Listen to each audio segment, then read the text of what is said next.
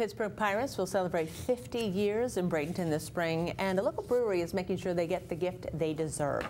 To commemorate the golden anniversary, Darwin Brewing Company brewers created a golden ale on Tuesday. Though still in the brewing process, the new golden ale will be ready in about 22 days. That's more than enough time for the February 24th spring home opener against the New York Yankees at Lecom Park. Bradenton Herald says the golden ale will be available on tap at Lecom and Darwin Brewing Company in Bradenton in about 3 weeks. With Lecom Park directly across the street from Darwin Brewing Company, it's an easy jaunt to get more of the golden ale. The public will get a chance to weigh in on naming the beer as well, with more details to come from Darwin Brewing Company. And we'll keep you posted on that.